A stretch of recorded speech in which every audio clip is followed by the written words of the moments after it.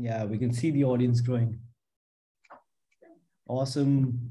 Hi, everyone. It's a pleasure to have you all. We're just going to wait for a minute for, people to just keep joining in, and then we can get started.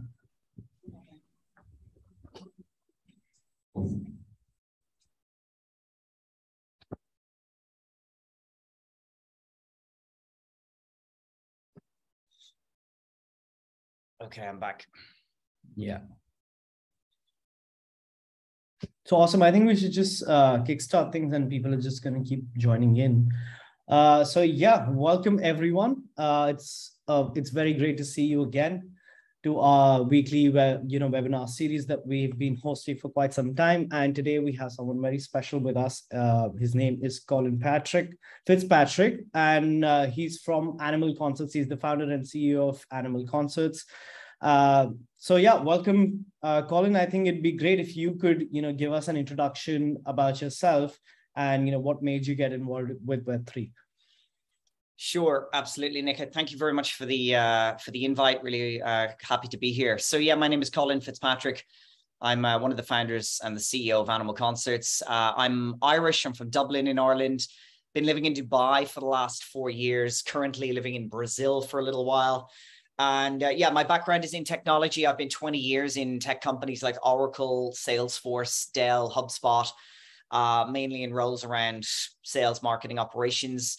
Got into crypto in kind of 2016. I think I've been following Bitcoin a bit since 2013. Unfortunately, I didn't buy any back then, but I did get in 2016. And I suppose as soon as I properly understood the blockchain of Bitcoin and how it's going to disrupt finance, I was completely addicted. Living in Ireland at that time, there really wasn't very much going on in the crypto scene. It's a very small place. But I always really, really wanted to work in the space and I didn't quite know how. And then I moved to Dubai with Oracle. And I suppose I've always been responsible for getting an awful lot of people into crypto. It's like the religion. I was passionate about it. And I used to teach so many people other about it that, I mean, even in Oracle, I used to say that at some stage there was more crypto trading being done in the Oracle sales floor than there was selling software. And one of the many, many people that I got into crypto, we used to just keep in contact. We both left Ireland and we traveled the world, but we used to keep in contact and talk about the markets. And we essentially just started spitballing ideas. COVID had just kicked in. Everything was moving online. Obviously there was no in real life concerts. So people were doing concerts online. And the main one was, I don't know whether you guys have ever heard of it, but there's a huge rave in Belgium called Tomorrowland. It's a massive, massive raves, 100,000 people plus, and all the big DJs go there.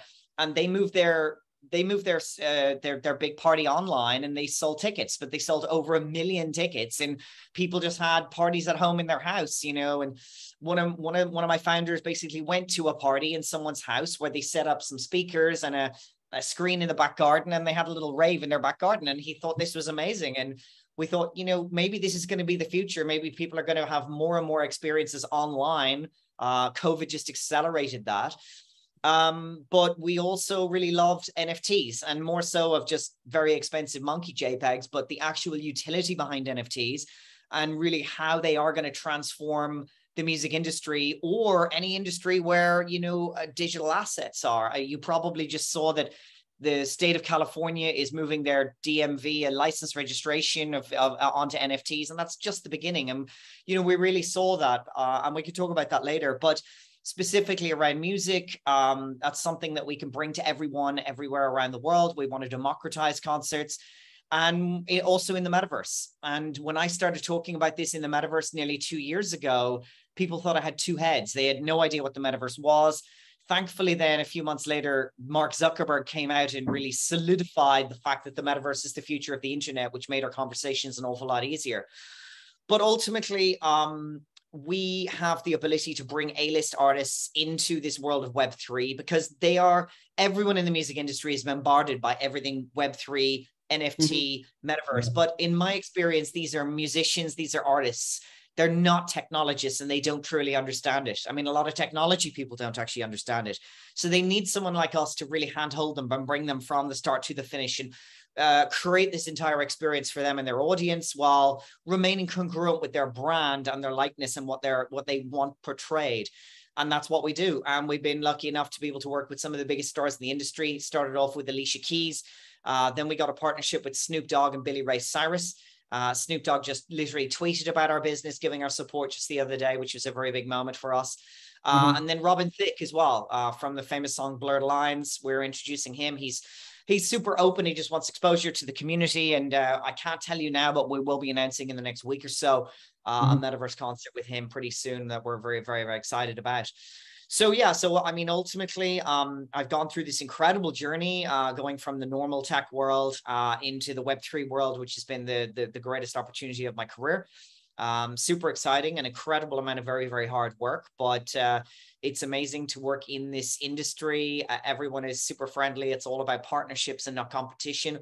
You know, a rising tide lifts all boats and we're all winning together. And I'm very, very optimistic for the future of the space.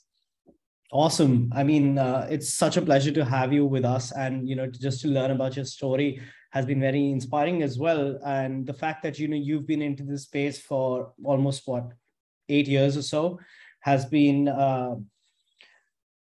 nothing short of exemplary. And the fact that you've entered the space early, learning each and every bit of the core essence of the technology is something that really matters in this space. And a lot of people don't understand that. And I'm happy about the fact that you've been able to get in early and as well as partner up with some of the biggest names in the music industry. So yeah, I want to understand and dive a little deeper now and understand, what do you think does the future of live music events look like in the metaverse, and what would be the role of AI in enhancing these concert experiences that you've just told us about? Sure. I suppose it's first of all important to say that we're not trying to replace concerts.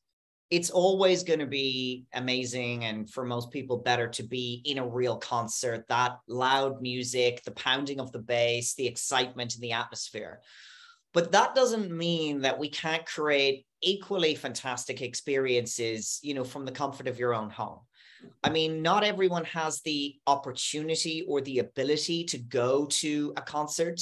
I mean, what I always say is, especially from, far away places, Southeast Asia, etc. You could be the biggest Beyonce fan in the world, but, if you're living in Bangladesh, she's probably not going to come, and you don't have most likely the resources to go somewhere else. So we want to bring the ability to have a really exciting, immersive and interactive experience in the metaverse where everyone around the world can join. But they can do it in a way whereby they can still join it with their friends, just like everyone does with gaming right now. Now, I'll hands in the air. I'm not a gamer. I haven't been a gamer since I was in my late teens, but I do have a fair bit of exposure, and I know how the industry works and I know how they think. And what's important to note here is that the gaming industry is really at the forefront of the technological push and this sort of shift in what's happening. Yeah. Be it, what's going on with Twitch and streaming, or, the technology push from the development frameworks that we build on, like Unity and Unreal and things like that. That's really pushing everything in the metaverse. And at the end of the day, what are the biggest metaverses right now? It's Fortnite and Roblox and things like that. I mean, I don't know, personally, I don't really consider them proper metaverses. I think it should be more of a blockchain world, but they're games, but there's still a online world where people go in and they have experiences and they play games and they have fun and they interact with things and they do it in a social manner, because that's really what the next, what the metaverse is. It's a social platform. That's what Roblox is. It's a social platform. And what I think, I mean, I'm 42. I think what a lot of people my age and older don't necessarily understand, especially if they don't work in technology, is that kids today that's where they are interacting. That's where they are socializing. They are going into Fortnite. They're not even playing the game. They're hanging out in the lobby. They're running around. They got the headset on. They're playing with their friends. They're talking to their friends. And their digital identity is really what is most important to them. And I've been talking about this for about 2 years. And there was a light bulb moment for me about 2 years ago when I called up one of my friends and told him what I was doing. And I said, do you know what the metaverse is? And he goes, yeah, not really. I mean, I've heard of it. And I started explaining to him and he goes, okay. He goes, now I get it. Because he goes, I have a 14-year-old son. And I said to him the other day, well, let's go to the mall. We're going to buy you some Nikes. We're going to buy some new shoes. And the kid said, Dad, can I have the money instead? Because I want to spend it on my avatar. Mm-hmm. And it's like, okay, this is crazy. And, you know, that was 2 years ago for me. And a lot of people are still understanding this, that kids today have a very acute value for digital assets in the way that older people don't. And we are used to going, you know, I want to buy something. So I want, you know, this phone or I want this pair of headphones. But kids are spending hundreds of dollars a month on, you know, on things that don't exist in the real life. And they are buying skins and they're buying T-shirts and sunglasses and shoes because their digital identity is becoming just as or even more important to them as their physical identity, because that's where they spend all their time.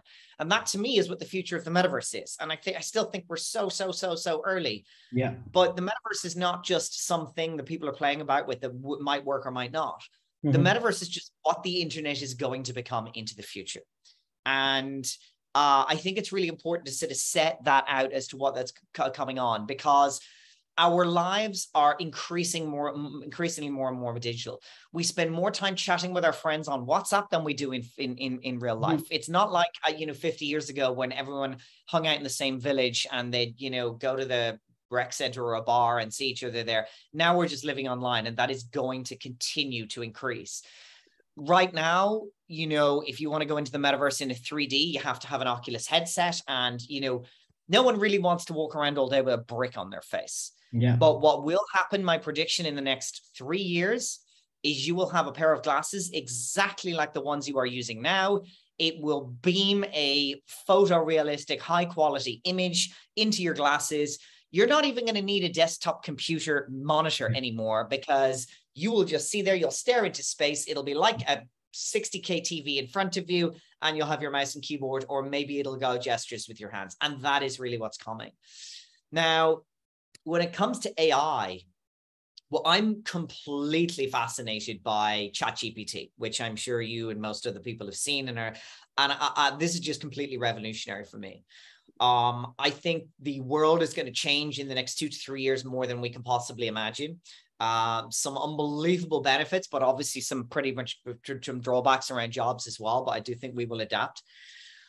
But the way it's going to happen to me in AI, in the metaverse, is that it's going to be like your friend and your guide.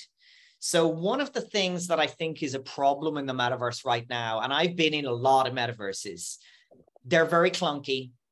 You don't know what to do. You're having trouble getting around. And if you don't have a good experience at the beginning, yeah, that's it. I'm not coming back. You know what I mean? The AI is going to make that experience a whole lot more fluid. So we're familiar with NPCs, non-playable characters. AI will create these characters that will talk to you like we're talking to each other right now. You will have a conversation with them. And you will go, what is this? And they'll go, this is XYZ Metaverse. And, you know, and I go, what can I do? Oh, well, here, let's go. Show me, follow me. And it will be your guide. And if you have a problem or a question, you'll be able to talk to it. You won't have to go into the help section and, you know, troll a whole lot of articles. You'll have a conversation with someone and they'll guide you through that. And they will link you up with people that have the same interests or values as you. You will socialize an awful lot more. You will figure out what interaction and entertainment is there for you. You'll focus on the utility of this metaverse, and you will overall be able to have a far better time than you really can today, because the amount of time that people spend in the metaverse right now is very, very small. Yeah. Even the amount of time that I spend in the metaverse is very, very small, because for the most time, it's an empty room unless there's something good going on there. Now, what me and my team at Animal Concerts are trying to do is bridge the gap for a lot of first timers, because if we can create a concert experience with a headline artist that they are, you know, really passionate about and really love, and it will be different to a standard concert, but it will be an immersive experience where you can feel like you're there and you're right, not even just backstage or at the stage, but on the stage with this person. And what I think is really revolutionary is that with an Oculus headset, you can feel like you're there. You really, really can. You put this thing on, you're not thinking I'm standing with a brick on my face. You're kind of going, I am literally there on stage, dancing around with whoever it is. And I think that's absolutely game changing. So I do think the technology is still reasonably early. They're making massive strides. I mean, there's at least 200 prominent metaverses being built at the moment, and there's probably hundreds of other ones we haven't even seen yet. But I've seen some amazing metaverses that are number one, infinitely scalable. Because you look at Decentraland and Sandbox, they do have scalability issues. I mean, you can only put a certain amount of people in a parcel. Now you can have multiple versions of that parcel, but at the end of the day, other ones are building photorealistic metaverses. I think these clunky avatars are going to be what we look back and laugh at, like the 1980s games. Yeah. People like Hyperreal are coming in with proper photorealistic ones. You're going to have technology that'll track your facial movements and stuff like that. And it will be an avatar 90% as good as what we're looking at each other right now. And when that uncanny valley is sort of past, everyone will then start spending an awful lot more time in what is essentially just the 3D internet.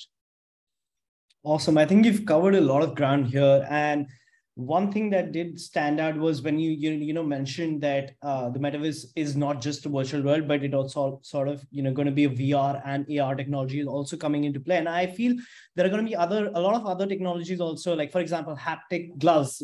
This technology where it allows you to sense the environment around you, or actually feel those things that you are doing in those virtual experiences. And this is something that even, and what you mentioned about the glasses, this is something that Google has also been developing, Google Lens. I think I saw an ad where the person wears these glasses and he's able to, and two people from different, from diverse backgrounds were able to understand each other because it allows you to give subtitles directly right in front of you. Absolutely. And so that was something, truly revolutionary. I thought that was such a game changer, and it's going to solve so many problems and remove the barriers of communication that have existed for so long. So yeah, definitely. I mean, I can see, and I wanted to understand the role of AR also. Like you've mentioned VR a lot here, but I want to understand, how AR is going to come into all of this. Well, I think AR is more important than VR. I mean, VR is one of these sort of trends that didn't quite take off as much as people thought it would. And there's a number of reasons behind that. Number one, brick on the face. It's like, I just posted something on LinkedIn, and you might have seen it the other day. And it was a guy who, and actually a friend of mine does this. He literally got rid of his desktop monitors. He has his headset on, and it showed the video, and he's looking around his room, and there's a giant monitor here, and there's another one there, and he's got the Bitcoin price up there, and he's got a spreadsheet there.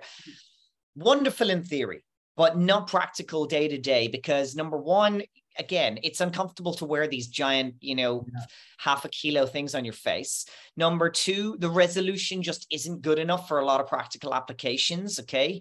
Fine for maybe scrolling the web if the text is good, but it's just not really good. However, Apple have come out and have said they believe the future is augmented and mixed reality, not virtual reality. And I absolutely agree with them. Now, I'm not an Apple fan. Okay. I am talking to you from a MacBook, but I kind of hate it.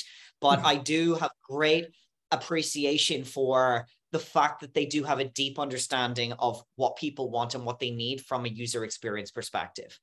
And they've been late to the game. I mean, everyone's brought out a headset, you've got, the Oculus, and you got the HTC, and there's a bunch of them. And actually, I was just watching a video yesterday from CES, and a Chinese company came out with a very, very clunky pair of glasses. I mean, like yours, but the frames were about 4 times bigger. Very, very clunky, but it literally projected an image inside, and you can see which is where it's going. Apple are going to come out with their own AR, MR headset, but then they're going to come out with a set of glasses, and they really, really will be very, very similar to what you're wearing now. And it will put a high quality image in your eyes. And I think, at the end of the day, I've always said that I have a 3-year-old son. He was about to do a bit of a BBC News there and walk in on me. But I think he's going to look back in 10 years' time and go, Dad, So you experience the internet by holding this piece of glass and plastic in your phone, and you were like hunched over like this, and you're stroking it with your finger. And that will be wild to him, I think. I think we're all going to have a pair of glasses. We're going to be able to, not be immersed in this, phone, but it's going to be mixed reality. Yeah. Hopefully I won't get given out to by my wife for staring at my phone so much. I can sort of, view it inside my glasses. Maybe that will create even worse problems of people just not paying attention. But I also think you're going to walk into a cafe and there's going to be 10 people sitting in their own tables, and they're just going to be sitting there, and maybe they'll have a mouse and keyboard, or maybe they'll be doing Minority Report stuff like that, or maybe they'll just be, moving their fingers very gently. And that is the way it's going to have to go, because we need, technology is already taking over our lives. Yeah. Technology will continue to become more and more central and overpowering. But if it's going to last, it's going to have to become, how do I say this, more conjoined in a natural manner, and one that is, more complementary to the way we want to live our lives. And not, I mean, already every parent's are like, I used to go out and play on the street all day with my friends, and now my kids are just stuck to an iPad. And, and that is the thing. I think we do need to get away from that. I think augmented and mixed reality will really help that happen.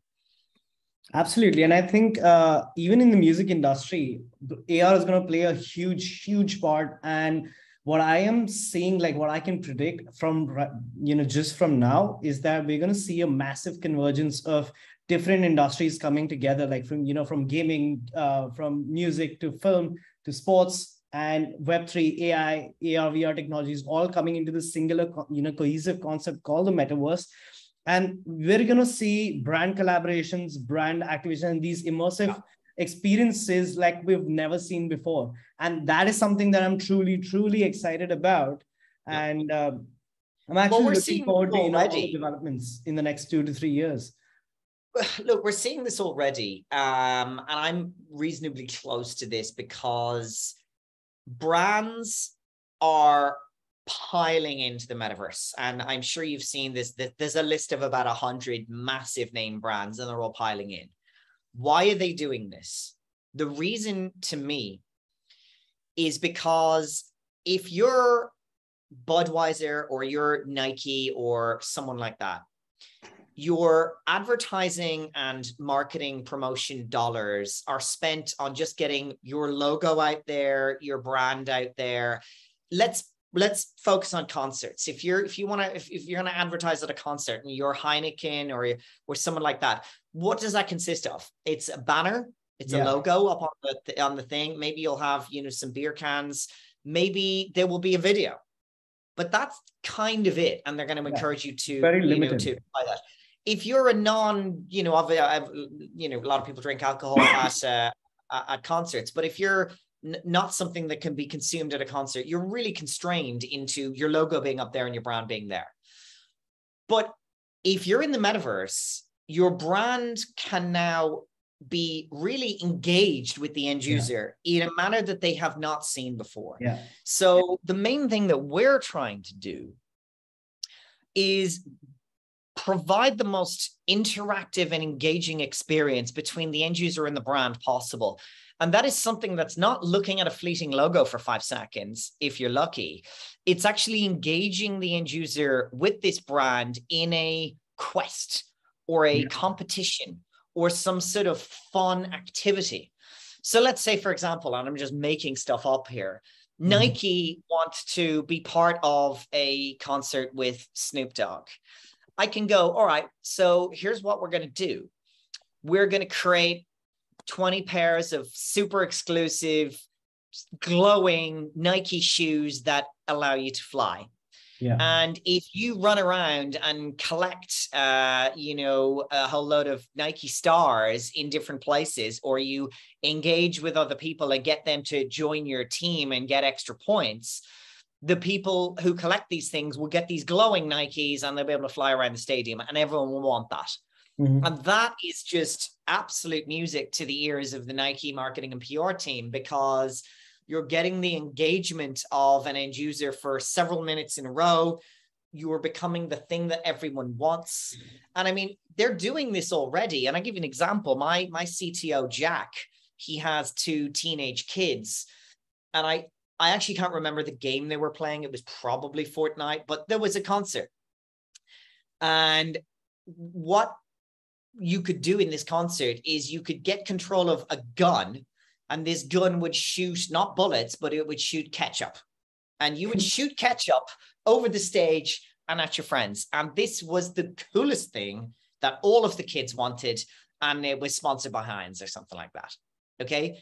And this is the type of crazy thing, because what I've always said is that the metaverse is like creating the world that we all wish we could live in. Yeah. Because you can leave all the horrible stuff behind, and you can, you know, be whoever you want to be. Okay. I'm short. Maybe I can be taller in the metaverse. Okay. I'd like to fly. I can do it in the metaverse. You want to teleport? You can do it in the metaverse. You want to look completely different.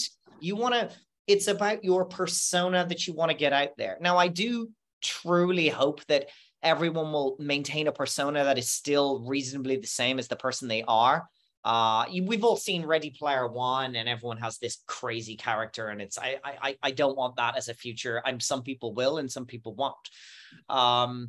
But at the end of the day, you'll be able to do whatever you want to do. You'll be able to be whoever you want to be, and you don't have the constraints of the real world. Yeah. For brands, yeah, I mean, the sky is the limit as to how creative they can be. But just the fact that they can actually maintain this prolonged engagement with the end user, and really, and then, you know, at the end of the day, okay, we have a shopping mall full of products, and you can browse and you can buy it. You know, you can be an NFT, but you can get the physical delivered to you as well. And exactly, and that's something that I just wanted to add as well. That, you know, we've had these kind of experiences. Like we've had this platform called Second Life from a very long time, right? Yes. Which does allow you to, you know, create your own avatar and be something that you're not in the real life. But what is different now is that there is a tangibility between the, you know, digital and the physical world, where you can own things in the digital realm, and that is something that is yours to keep, and that is something that becomes a part of you. And I think we're going to have layered experiences between digital and physical world, and it's good. These technology will sort of augment that entire experience. Yeah, I mean, I think the digital twin thing is really taking shape right now. And like, I saw a cool video the other day of an augmented reality app on your phone that lets you try on various pairs of shoes, Reebok or whatever it is. So you'll be able to go into the metaverse, you'll be able to shop for your, you know, digital assets, but you're really shopping for physical assets. Now, at the end of the day, where are the areas that the metaverse is going to be most prominent? Clearly gaming, obviously, then, you know, interactivity via concerts and events and things like that. After that, it may be shopping. I mean, you know, people used to say 20 years ago, oh, I'd never buy clothes online. You need to try them on. Well, you know, we all do it. Okay, maybe not everything and maybe not everyone, but a lot of people do. So that has changed. Maybe it will be things that furniture, etc. You'll have a metaverse version of your own house, and you can beam different furniture in. I know that, you know, IKEA and a few other people are working on this sort of stuff already. You'll walk around your house, you'll scan it, it'll create a metaverse version, and you can try out what goes on there. But imagine being able to take a wander around you know, Snoop Dogg's mansion in Sandbox, and you can see some of the cool things he has, and then you can click and buy it and get it delivered to your house. That's happening, you know, that's already happening. So there's a wonderful opportunity for this more immersive and 3D experience of shopping. And then it'll go into education. I mean, I'm in a very remote place in Brazil right now, and I was walking out of a restaurant, and there was a construction site ahead of me, and there was a barcode on it. And I don't speak much Portuguese, so I didn't know what it said, but I scanned the barcode, and what was it? Only a full-on metaverse concept of this housing development that they're building in apartments. And it was amazing. It wasn't quite photoreal, but it was good enough. And you can go, I want to go to the pool, and I want to go to the bedroom, and it zoomed you around. And this is in a little place and a little, you know, development, nothing too fancy. So, you know, property sales. I know some people that are doing some really cool stuff right now around creating a metaverse where they can go to all these big property companies and go, we'll build you the metaverse version of this high-end development for free. So your clients can really not just look at a brochure on your phone, but get a 3D immersive experience, and then we'll take a cut of what it is. And there's another thing. And then it comes down to education is the next one. You know, that's the next big mover for how people are going to be trained and educated online in a more immersive experience. Absolutely. And I'd just like to add a few points here. So you mentioned something about digital identity as well. So I think because we have wallet logins, there's a greater sense of anonymity also, which is involved, which allows even some of the marginalized communities to have a voice. And they, like you said, they are able to express the different aspects of their identity without the constraints of any of their physical experience or the social status. So I think that is going to be a big boost to how, you know, these different communities from LGBTQ communities can express themselves. Secondly, with respect to the topic that you just picked up, with, you know, that real estate, and for example, if I am, these technologies allow me to immerse myself and view myself within that property, you know, premises. And that is something that I see that one of the biggest use cases that I see here is that even, let's say if I'm moving to another country, even before I move in, I can actually just sitting here in India, I can view a property in UK and actually get a sense of, you know, what it's going to be like. So that is also an added, you know, layer to what you've just said. And thirdly, with respect to education, I think what we're going to see in the future is that with the emergence of AR/VR technology and gamified experiences, we're going to see a very personalized course or a, you know, course schedule which is adapted to your learning style. Like, for example, every child is different, right? Every person absorbs information in a different way. One does it through sound, one does it through reading, or one does it through actual practical experience. So these, with the emergence of metaverse and AI together, I think it's gonna create a very personalized experience for each individual to learn by their own learning, you know, by their own learning style. 100%. And I have a friend of mine who's been in the education space and recruitment space for a long time. She's working with the Saudi government, who, you know, they're creating this new city called Neom. Yeah. And they need to hire. Is it the one with the line, the entire line? Yeah. Oh, yeah. Okay. Yeah, the line is part of it. Exactly. Yeah. And it's really, really cool. I'll talk about that in a minute. But they need to hire and then skill up and educate like 500,000 people. And you can't do that very easily unless you're using automation. And that's what AI will do. Yeah. And that's what her platform is going to do. Because there was a really cool thing. And a couple of my friends have started working there now. And I'm really interested in it because with the line, you know, they haven't even fully thought about exactly how you're going to build that. Because what they're going to do is build an AI to build it. And it will be, you know, something that will be evolving over time. But exactly as you say, they need to get people educated properly, not from these crappy online courses that you have to click through and listen to these videos that are really boring, but it will be transformative, and it will change according to, exactly as you said, your learning style. And I think that will be amazing. Yeah. So, you know, you've covered the metaverse, we've covered a little bit of AI as well. Now I'll just shift your focus towards Web3 side of things as well, where I want to dive a little deeper into the non-fungible token side of things. And first, let's talk about blockchain for a second here. How do you see blockchain being used in the music industry to benefit artists and fans? Sure. Well, I personally think that NFTs have some of the greatest utility and ability to really change things and fix problems in the music industry than any other, you know. Like I've had countless conversations with artists and record labels and things like that. And if you think about, the music industry has already had many large shakeups, starting with Napster when it absolutely rocked the entire industry. Then you got YouTube and all this stuff going on there for free. And then you got, you know, Spotify and all the other streaming services. And then you got TikTok, which is just completely taken over now, and TikTok stars are taking off. And you know, this I was on a panel with a guy called Scott Page, who was a band member of Pink Floyd, and he was also in Toto and Supertramp. So this guy's a 40-year veteran of the music industry, and he's an absolute legend, but he's also deep into NFTs. So I said to him, will you come on a Twitter Spaces? And we did a Twitter Spaces because he has this incredible passion about how NFTs are like digital freedom and identity, and it's like storytelling. And he told these amazing stories of a young girl that he knows who, you know, created her art into NFTs and then started selling it. She wasn't making millions, but she was making decent money. But she took the residual 10% of it and she gave it to her local youth center, and that was enough money to keep then ticking over and creating some sort of good in the world, which was really, really cool. But he also talks about how his friends in the music industry going back decades are calling him up going, Scott, how do I make any money? I can't make any money anymore. You know, like TikTok's taking all the things. Spotify is taking all of it. Unless you're Taylor Swift, you're not making any money. You need to get millions of views to make any money out of this. And that's got to change.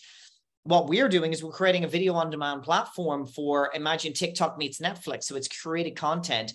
But it's where actually the users can get animal tokens back by engaging in watch to earn. So you're familiar with play to earn from games. This is watch to earn. That's what we're creating. But what NFTs do, like, Snoop Dogg, who we're working with, he was on a podcast a little while ago, and he proclaimed that he's taking his music off Apple Music and Spotify. This is from I can't remember, sorry, a mind blank, but he bought a record company the other day, Death Row Records, that's it. Yeah. And he's taking all the Death Row Records music off Apple Music and Spotify. And people said, why? What if people want to listen to your music? And he goes, well, what about me? I made that music. Am I not entitled to make money off that music? If people want to enjoy it, should I not be entitled to get something out of that? So he's creating his music as NFTs, because he goes, if you want to own my music, does listening to it on Spotify mean you own my music? No, it does not.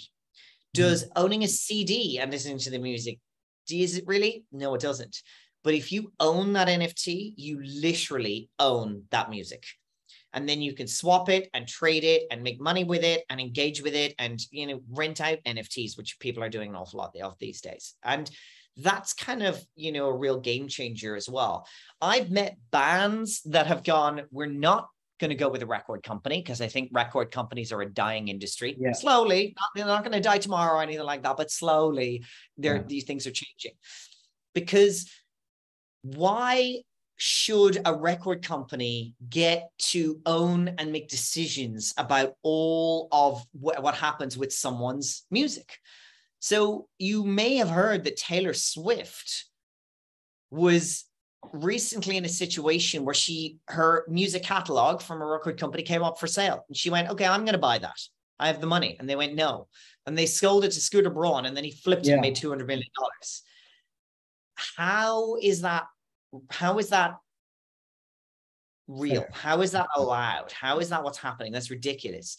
So what these new up and coming indie bands, etc., are going, right, we're going to create our album as an NFT. We're going to push it out there and give the opportunity for our closest, 10,000 fans to buy a portion of that. And then what happens is, if we explode and become the next Maroon 5, your NFT that you invested in us and that you showed your, your confidence in us and that you believed in us, that's going to make money for you.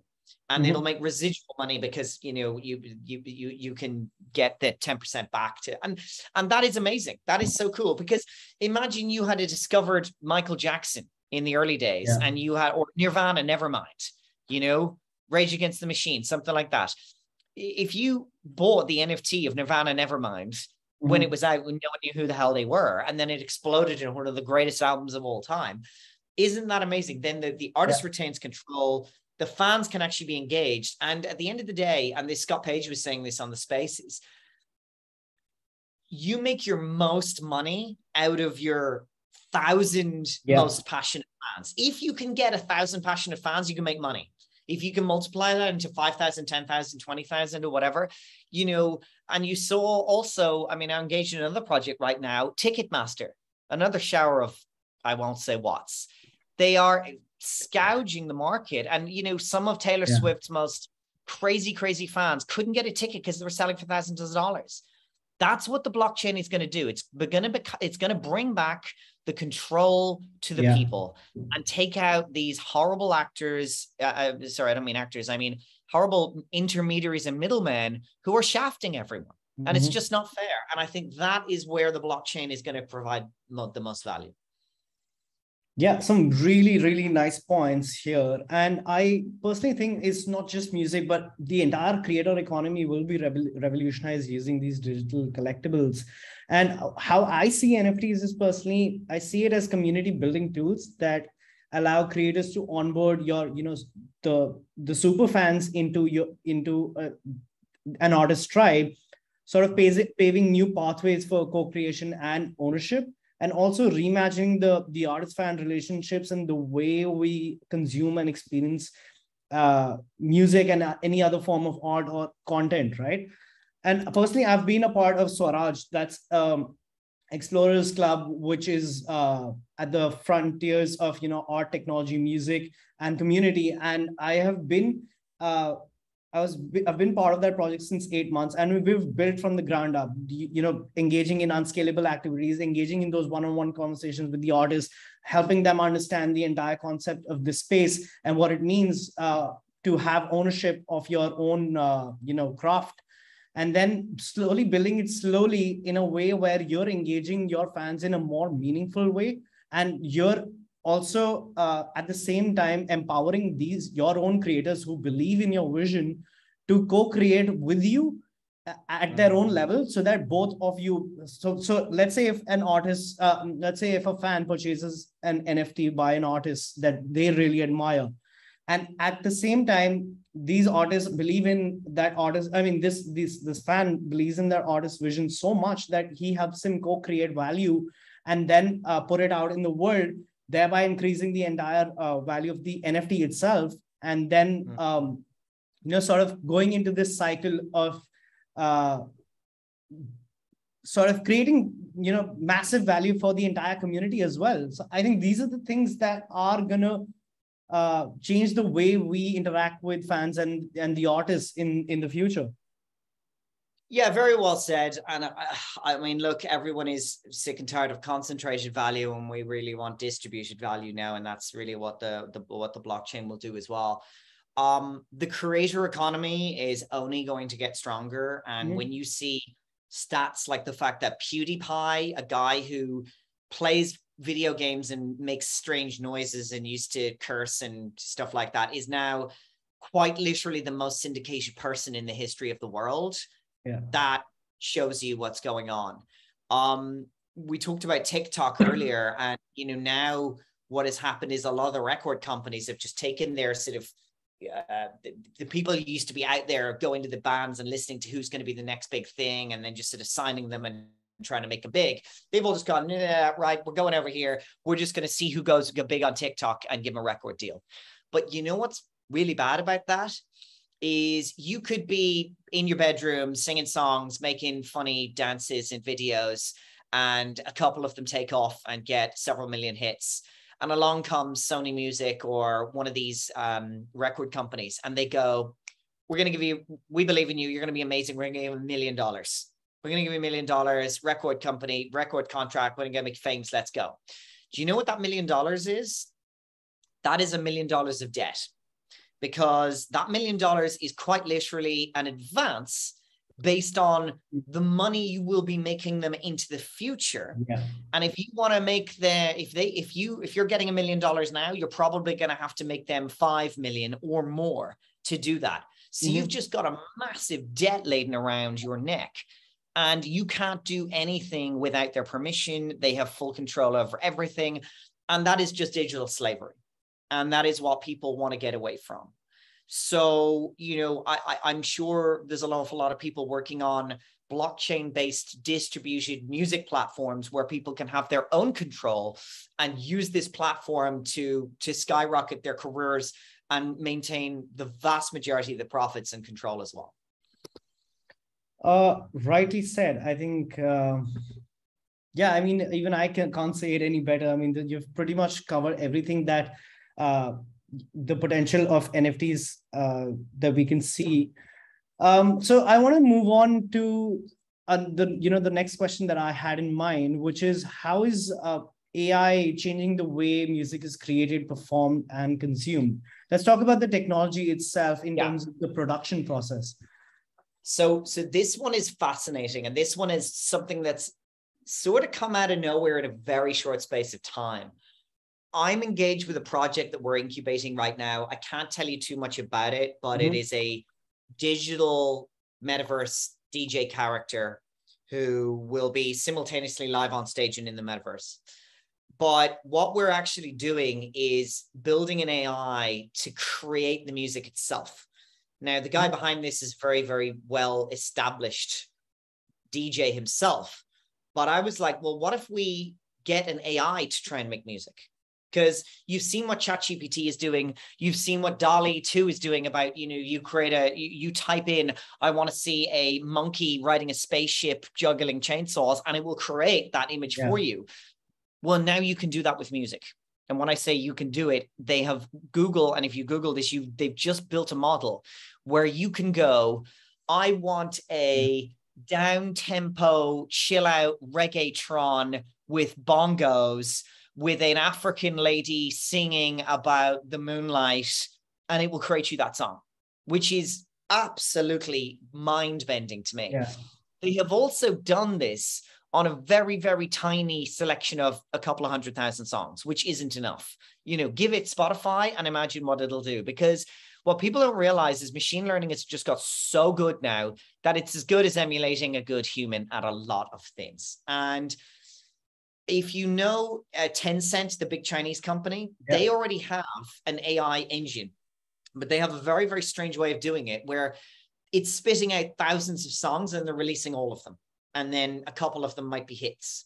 But, I study a bit of futurism, and they've always talked about the fact that, in the next 5 years or 10 years, you'll be getting a best-selling book written by AI and a number one hit song coming by AI. That's coming. That is absolutely coming.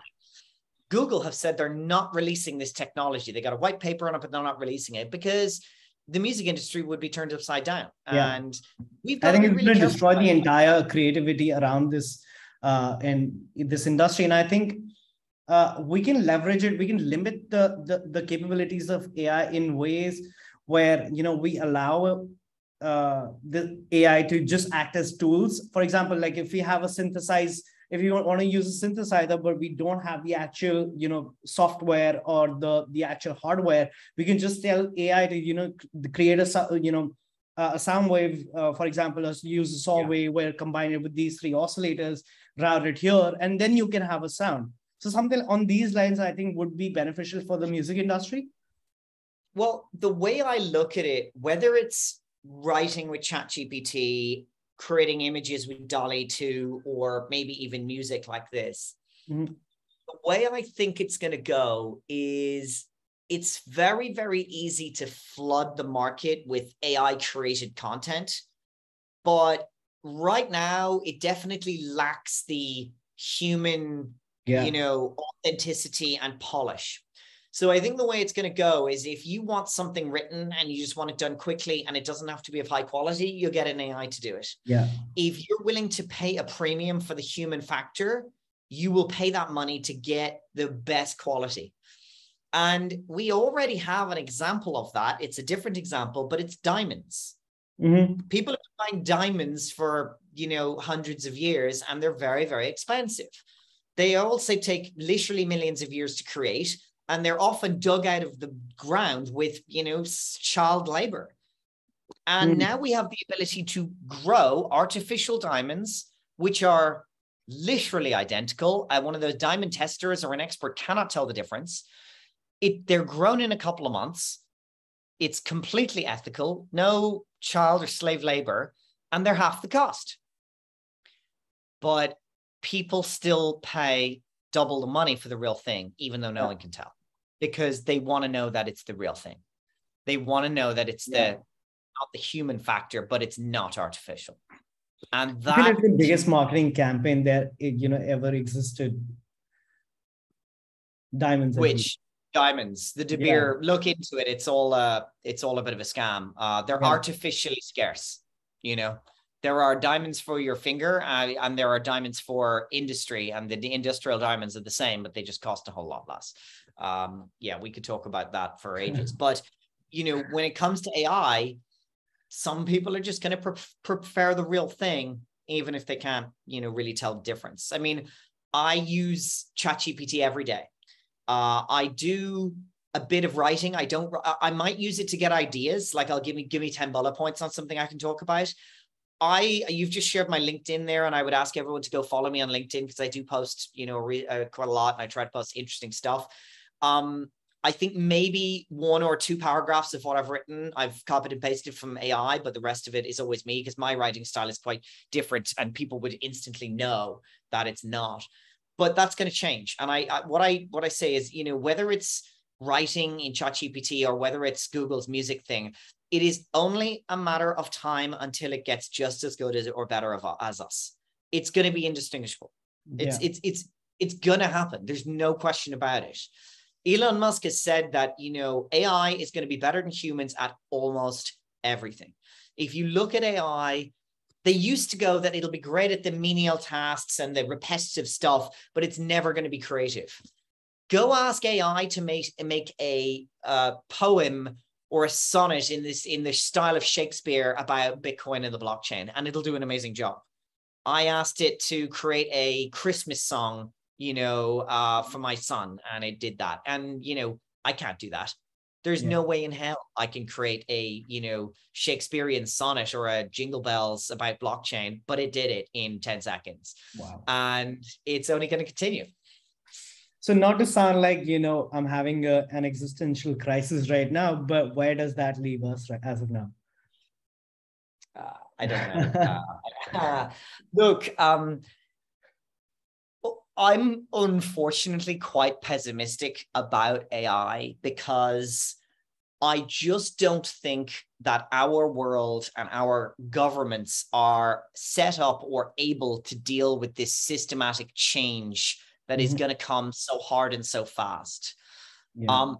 Sam Altman, the CEO of OpenAI, someone asked him a question going, what's the best case and what's the worst case? He goes, the worst case is lights out. That's it. There's something called the alignment problem. And the alignment problem is that when we build this AI that gets, you know, smarter than humankind combined, its goals and its values going to be aligned with ours? And they may not be. And if they're not going to be, it will think humans are like ants, and it will just sidestep us or crush us and go do whatever it wants. Essentially, you know? Terminator just getting rid of. Yeah.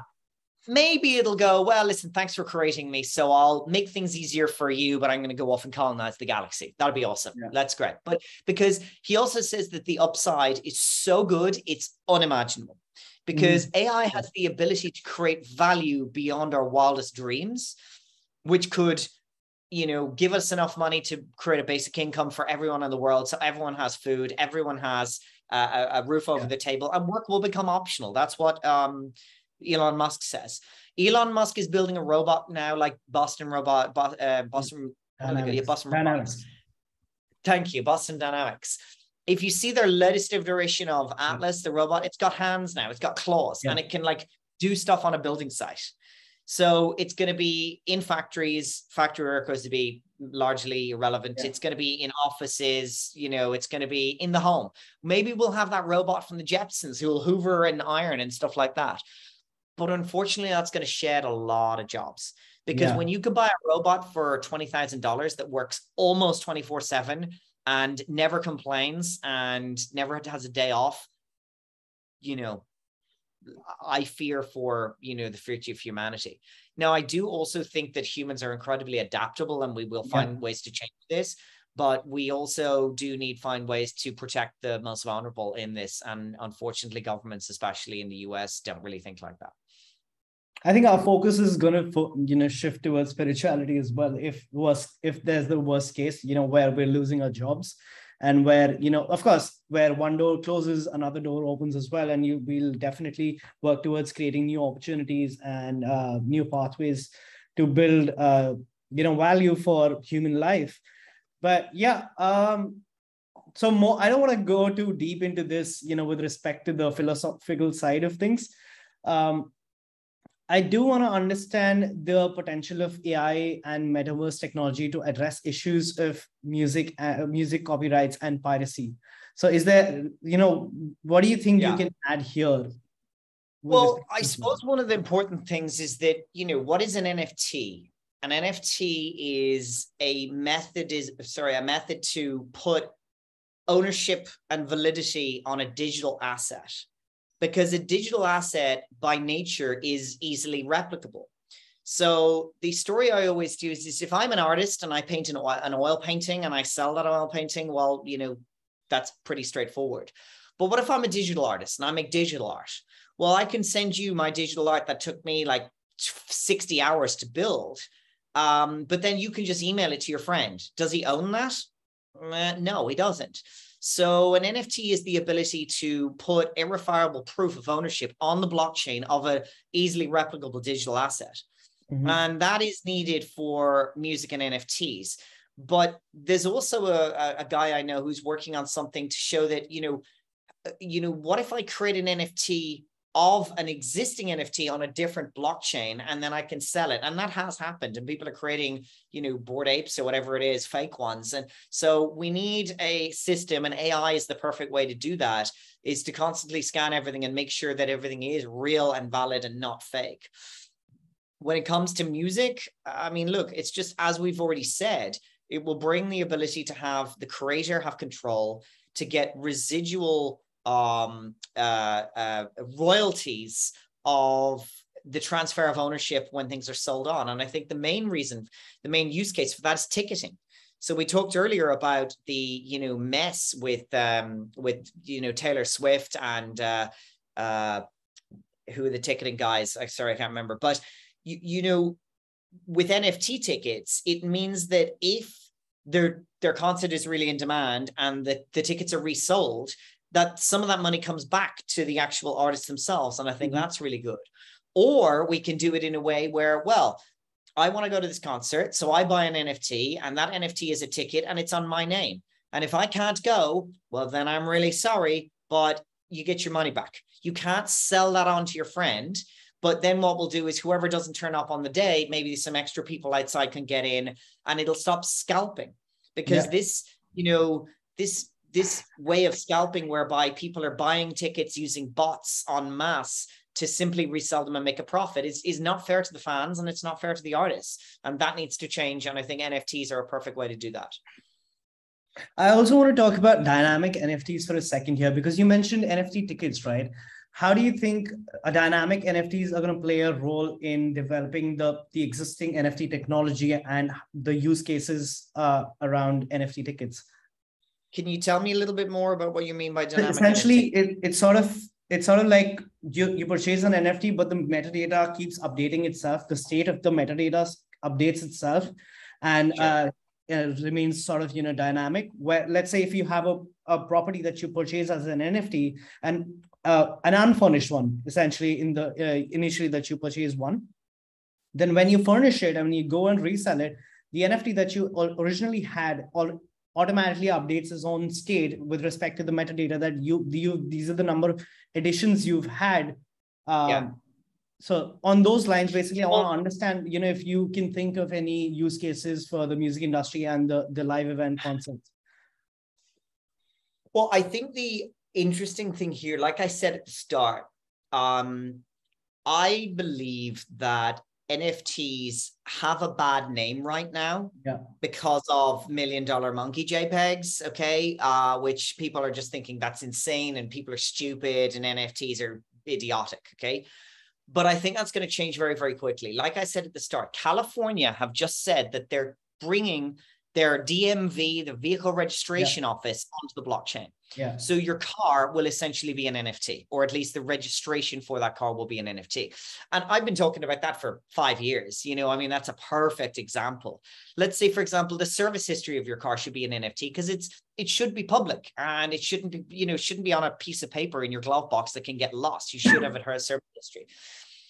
Property is another thing that is going to go on the blockchain. I have a friend, he has a company in Canada, and what they do is they give normal people like you and me the ability to invest in let's say a block of apartments, and that block of apartments is going to appreciate wildly. But I can't afford $5 million to buy a block of apartments, or $20 million. I also don't want to have to manage it, but they do that, and they manage the whole thing, and they manage the capital appreciation, and they manage your share of that with an NFT. And I think that can be dynamic, and I think that's really cool as well. Yeah. I've been living in Dubai, and the Dubai government are putting a lot of the governmental sectors on the blockchain because, you know, why should we have to maintain a piece of paper that you can lose or can get burnt in a fire or stolen? These things should be on the blockchain and have shared control between you and the government. And I think that's really, really cool. Obviously, an awful lot of these things will need to be dynamically updated. But at the end of the day, I personally believe that the word NFT will fade out of the nomenclature because it's just not important that it's an NFT. It's just an asset that is digital, that has value, and that needs ownership. Yeah. Completely agree. And I feel because I've got to go. Yeah, I just didn't realize that we're over time. So yeah, I think we can stop here, and we can just quickly address the questions that we got from the audience. So one is from Frederick, who's asking, what will be the price ratio a concert you attend in person versus a concert you attend in the metaverse? Live concert prices are going nuts. Yeah, exactly. Look, honestly, I just want it to be as cheap as possible. If I can get it down to $10, I'll do that. It may be $20. I think $35 is probably, you know, on the upper end. But then what we'll do is we will sell premium tickets for backstage pass, VIP tickets for meet and greets, things like that. But I definitely I personally believe that if someone saw a ticket for a gig for whoever it is, Alicia Keys, Snoop Dogg, if it's $10, that's nothing. I'll do it. If it's 35, you know, that starts to be a little bit more. I really want to keep them as low as possible to get a thing. But I tell you the other thing I want to do. I want people to be able to pay with two ways. They can pay with their money, but they can also pay with their time. And I think if someone is willing to pay with their time, that is very, very valuable. And I'll give you an example of that. Right now, oh, well, it's finished now, but we had a pre-sale going on, like a whitelist for our Snoop Dogg NFT drop. It's called a Hardworking Man NFT. You'll see it on our website. I enabled people to get free NFTs by inviting their friends.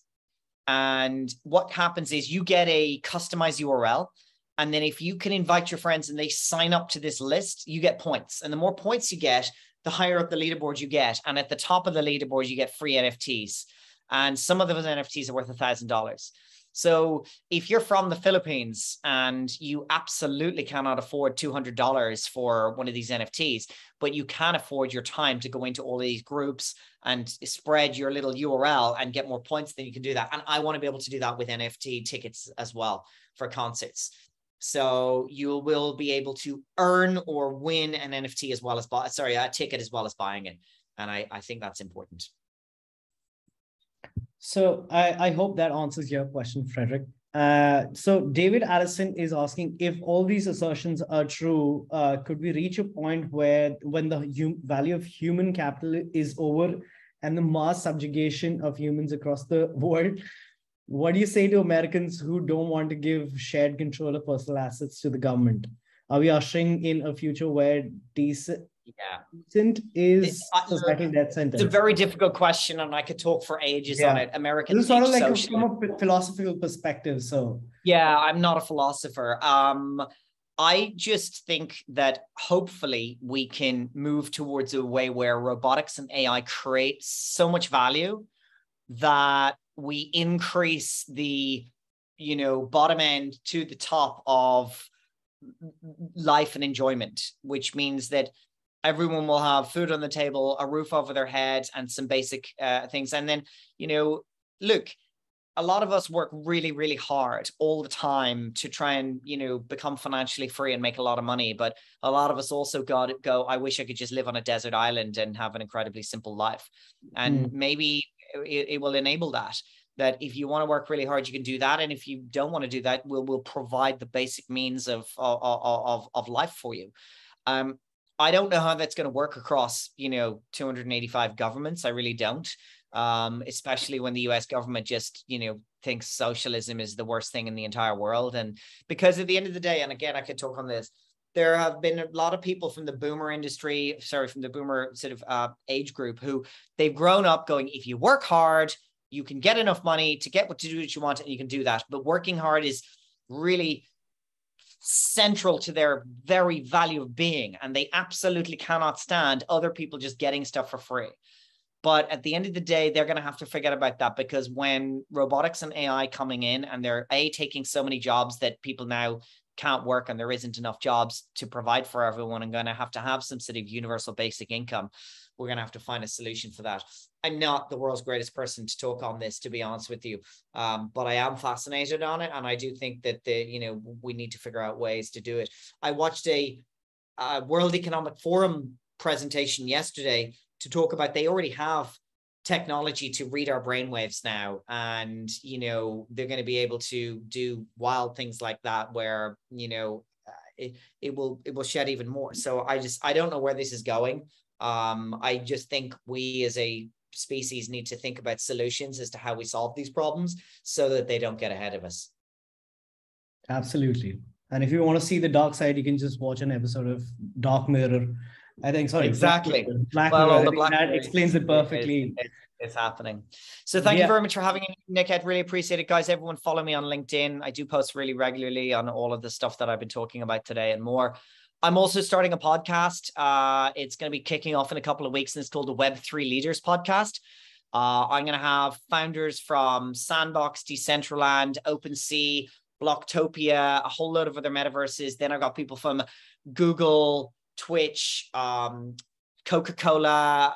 a whole load of companies all talking about Web3, the metaverse, NFTs, AI, robotics, everything we talked about here today. So do follow me on LinkedIn and you'll see updates on that. Awesome. Thank you so much, Colin, for being here with us today. I think it's been a fantastic session, and I think we're going to keep having a lot more of these sessions, and we do this every Wednesday. And next Wednesday, we're going to cover all about gaming and metaverse and how it's changing the way we're interacting with Web3 gaming.